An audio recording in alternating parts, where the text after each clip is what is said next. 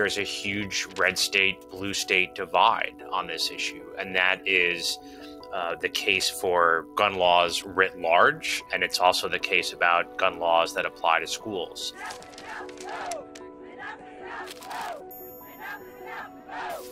There's virtually no federal legislation that deals directly with this school issue. There are some prohibitions on bringing guns to school that are federally mandated. So there's a requirement that students that bring a gun to school can be expelled for a year. But in terms of what the states are doing, it's really a mismatch. One of the things that you see conservatives raising a lot is the idea of arming teachers. And one of the things you see blue states looking more at are these so-called red flag laws.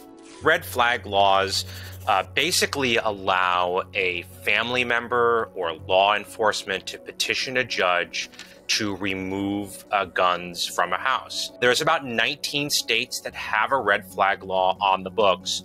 The vast majority of those were approved after the Parkland shooting in 2018. It's a temporary confiscation of the guns. A judge looks at the situation and decides whether or not the person who owns the guns is a risk to themselves or to others. There are a lot of questions about the constitutionality of these laws. And I think opponents would say, look, you have a problem under the Second Amendment here.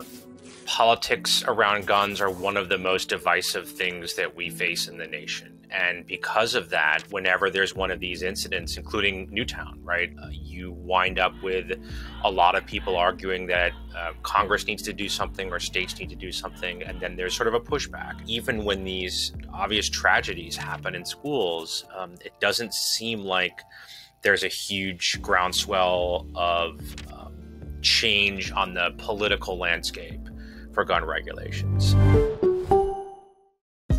Hey, thanks for watching. If you like this video, check out these other videos from USA Today to stay up to date with all the latest news.